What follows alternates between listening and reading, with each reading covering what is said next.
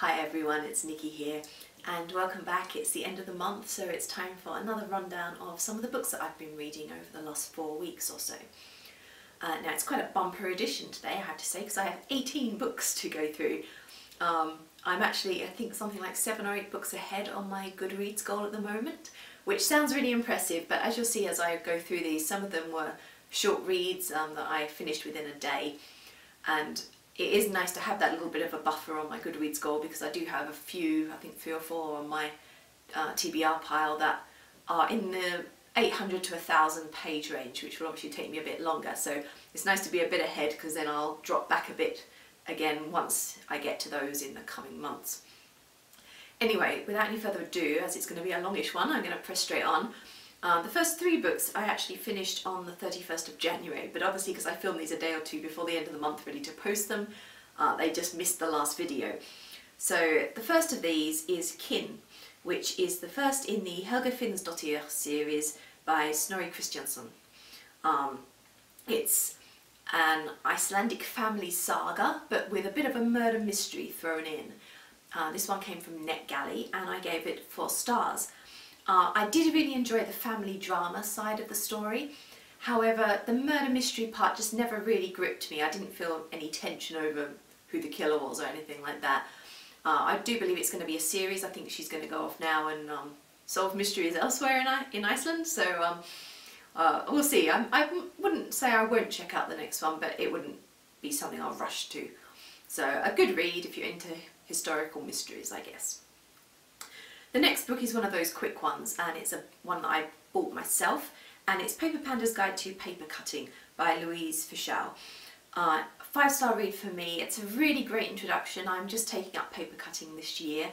It gives you lots of tips for the beginner, what you need, some technique, and it's also got a few templates at the back that you can use just as practice to get you started.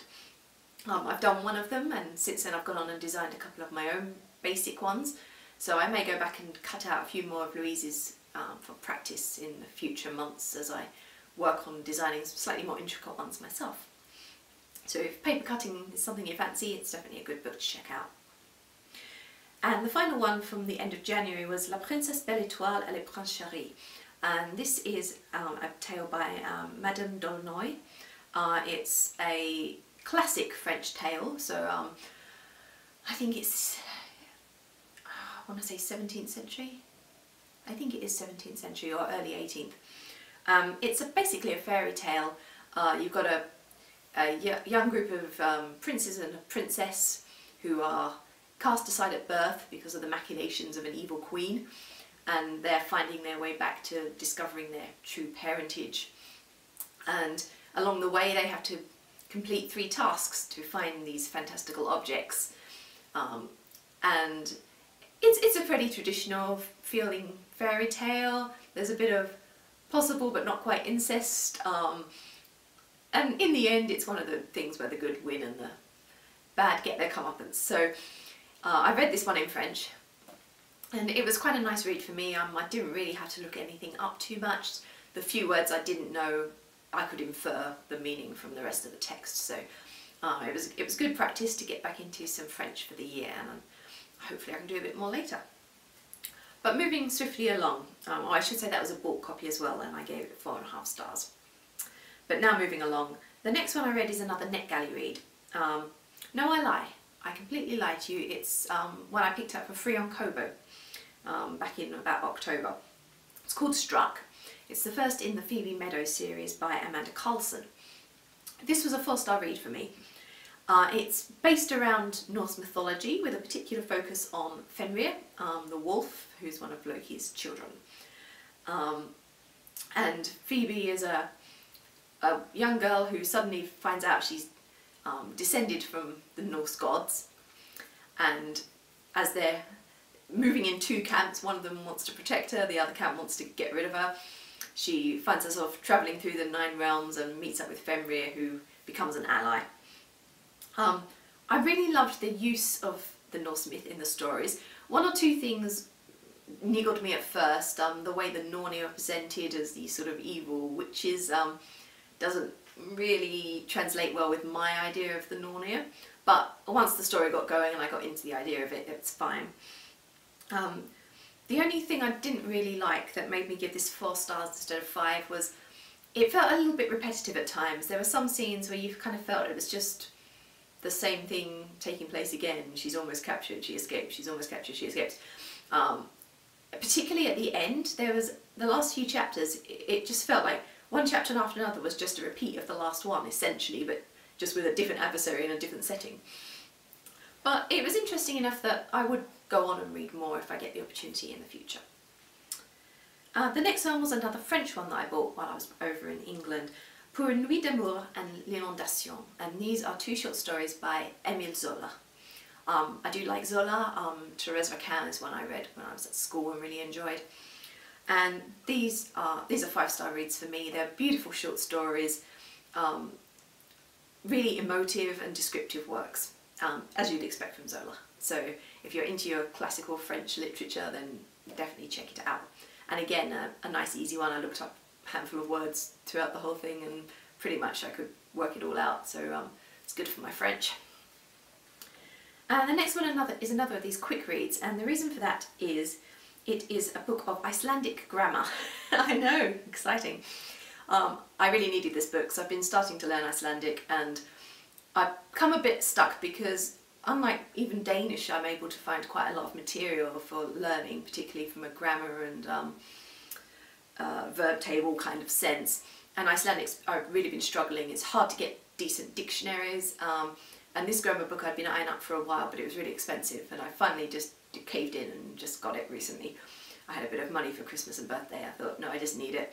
So I'm hoping it's going to help me improve now, because I'd hit a kind of sticking point where I knew a little bit and I couldn't really get any further, and I was getting really frustrated. So I'm hoping that this book is going to help me out. So obviously it's not one I've read cover to cover, but I've flipped through it and I'll be working through it during the year as I use it. 5 stars, it's a really great resource, the best one I've found so far in terms of setting out the different grammar elements.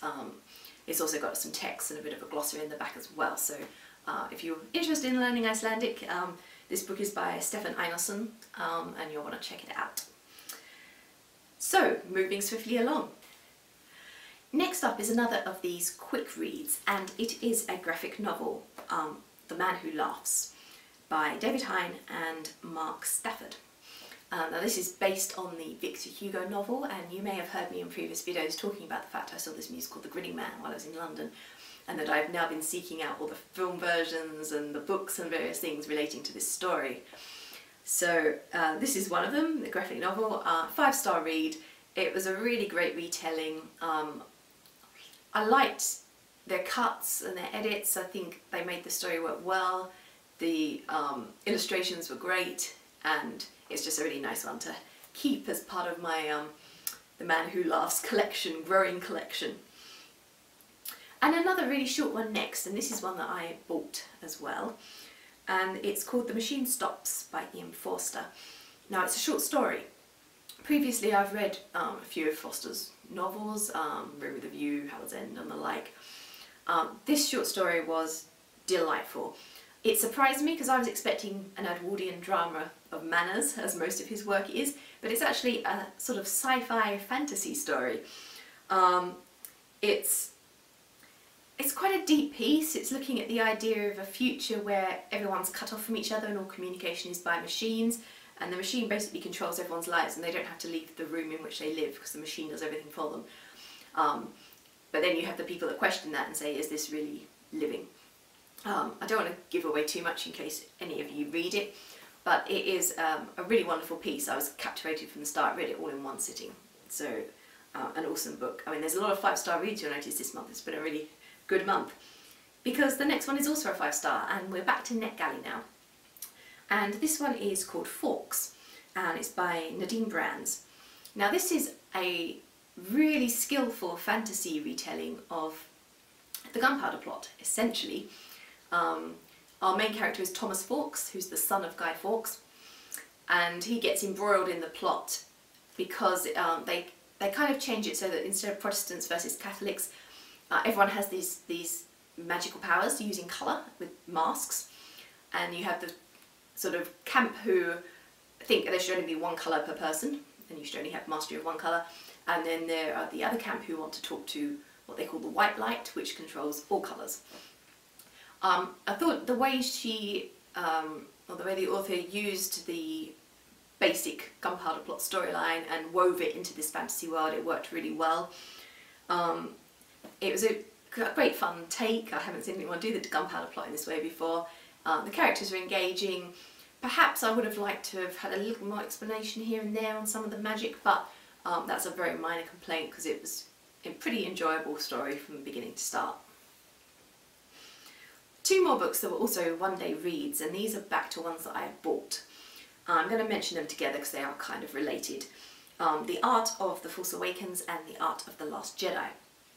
These are by Szostak. Now these are books, as the title suggests, that are about the films, particularly looking at concept art and design that went into producing the movies. So not so much a making of as just looking at all the design elements and the ideas they had. For me, the Force Awakens one gets 5 stars and 4 stars for The Last Jedi. The reason for this is I love both books, they're great coffee table reads. I preferred the layout in Force Awakens, which went chronologically through, looking at the design. It also featured a lot of material that then didn't make it into the film, which was particularly interesting. On the other hand, you've got The Last Jedi, which grouped things in categories, and the sort of information from the creatives didn't really sit along with what was being shown in the next page and the pictures and things. And it just felt like watching the movie in a way, because there wasn't so much material that didn't make it in. You were mostly seeing stuff that you recognised from the film. It was also, for me, sadly missing quite a lot of the Kylo Ren stuff. And I think the reason for this is they said in the first book they missed a few bits out from the end because they didn't want to do spoilers.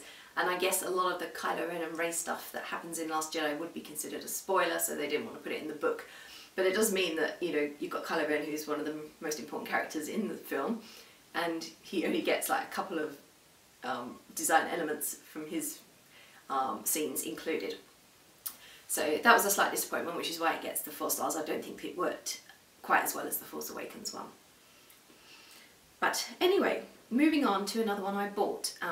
This one is called The Atom Station by Halldór Laxness. Now, if you watch my videos, you may have heard me mention Halldór Laxness before. He's an Icelandic author whom I adore. I think he's absolutely wonderful. This book was no exception, 5-star read for me. It's looking at when the US wanted to build a military base and atomic station on Iceland. And it's seen through the eyes of a country girl from the north who's come to work in the city in Reykjavik. So you're looking at the sort of differing opinions between the rural north and the guys in the city in the south. It's dramatic, darkly humorous, as all of Laxness's writing is. He has quite a wry sense of humour that I love, and you also get a real fantastic sense of Iceland as a place and of its people. It's not my absolute favourite book of his, but as I said, I still gave it 5 stars. It's still wonderful. So if you haven't read Halldór Laxness, that's my big tip. Read Halldór Laxness. Probably start with independent people and go on from there. So we've still got a few more to go. Next up, we're coming back to NetGalley now. The Song of Blood and Stone by L. Penelope. This is a 4-star read for me. It's a fantasy story about, again, it's kind of a divided nation. You've got these 2 groups of people, one of whom have a magic, an ability to sing, as they call it, and to make the earth move or to heal people, and then the others are those who are silent, who have no song. It was a really great premise. I loved the idea. However, I did feel the ending was a little bit rushed, and there's obviously going to be another story, but it felt like a big rush to get to that ending and set everything up for book 2. And in fact, I think you could have ended the story without book 2, but then the author added this bit in the sort of final chapter that created another story. But you kind of got to the point where everything was about to happen, and a lot of it then happened off page. So we've got the bad guy there, she's got her song, is she going to be able to stop him? And then on the next page it's like the other guy arrives and he realised that so-and-so had been taken prisoner. And it's like, when did that happen? It can happen off page. And I was like, I would have liked to have seen that action rather than just be told about it. But it was still interesting. It's a 4-star read for me. If you're into YA fantasy, then it's probably worth checking out. It had lots of good things going for it. It was just one or two things that niggled at me. The next one was another short read, and it is Be My Anti-Valentine by Alina Popescu. Alina's a good friend of mine. She'll be watching this video, and she gave this book away for free to her subscribers as part of her Valentine's offer. This was a 4.5-star read for me. It's a really sweet short story about Jim and Brad who know each other.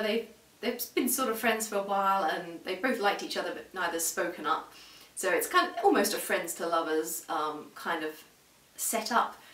And one day when they're upset about Valentine's Day, they meet up, end up doing some gaming together, and things happen from there. So I won't say too much to ruin it in case you're going to read it, but a really delightful short story, a nice easy evening read. Of Dogs and Wolves was the next book that I read, and this is another NetGalley, and it's by Yuko Tsushima, if I'm saying that right, hopefully. It's a 4.5-star read for me. This is literary fiction, and it's a really beautiful piece. The tales, there's 2 tales essentially, and they're both really flowing. I love the way the imagery in each moved through, and it kind of drew the story through timeline, through different generations within the family. It's one that's really hard to describe without giving the story away, if you know what I mean. But if you like literary fiction that's kind of poetic, lyrical, it's not necessarily a beginning, middle and end kind of setup, but more just all these vignettes looking at this family's life, then definitely check this book out. Moving along, I read The Sisters Medeiros by Patrice Sareth. Now, this is the lowest rated one for me this month, but it still gets 3.5. The idea is there's all these merchant families. One of them's had a catastrophe, lost all their ships and been ostracised by the rest of society. The 2 daughters of the family take matters into their own hands to prove that there's been a setup that it wasn't their fault, and that all the things they've been accused of have actually just been a trick by the guild to disgrace them. They go about this in different ways. One of them gets herself invited into society again and begins gambling, and the other one takes off essentially as a bit of a highway woman or cut purse. I loved the idea, and I liked the sisters' relationship. However, one of the sisters has this magical power in her fingertips that produces this electricity, and she seems to be able to control wind and water and things. But that's never fully explored. It's introduced as if it's going to become a major plot point, and then it just kind of sits there and nothing really happens. We don't know why she's got the power, we don't know the extent of it. She kind of uses it a little bit, but it's not really that vital to what's going on. So that kind of let it down for me, which is why it gets 3.5. I think there was a lot of potential and perhaps it wasn't fully explored. The next one I read was The Diminished by Caitlin Sedge Patterson. This is another NetGalley read again. 4 stars from me. It's a YA piece, the idea being that everyone's born with a twin, except the single born, and they're usually the ruling royal class. If you are born without a twin, or if your twin dies and you stay alive, you become diminished, and potentially are going to go mad. So you have this scrappy young girl who's a diminished, a dimmy as they call her, and her story becomes caught up in that of Beau, who is the heir to the throne. He's a single born. So it's one of those where I can't say too much without ruining the plot, but it's a pleasing YA.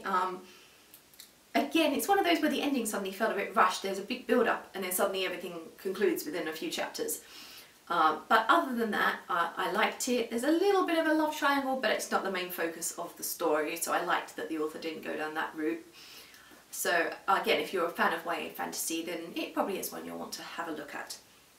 And that brings me to the last one for the month, and another 5-star read to round things off for us. Now this is a book my father sent me, he read and passed on. Call Me By Your Name by Andre Asserman. I actually saw the film of this before I read the book, and when I went to see the film I didn't realise it was a book, and then suddenly parcel came in the mail. My father had sent me the book. I gave the film 5 stars as well, and it is an awesome story. It's a coming of age plus coming out sort of tale set in Italy. It's beautiful, it's heartbreaking and lyrical, and everything about the prose, it's very introspective. So we're really getting the feelings of our main character, Elio.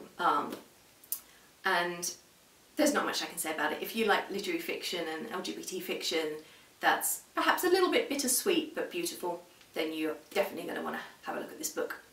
So that wraps us up for February. As I said, it's been a busy reading month. Hopefully next month we'll be back to more normal levels of 12 or so. But it's been great, loads of 5-star reads, plenty to share with you all, and I will be back again in about 4 weeks, and hopefully I'll have a few more good reads to talk about and to recommend to you then. Bye for now, everyone.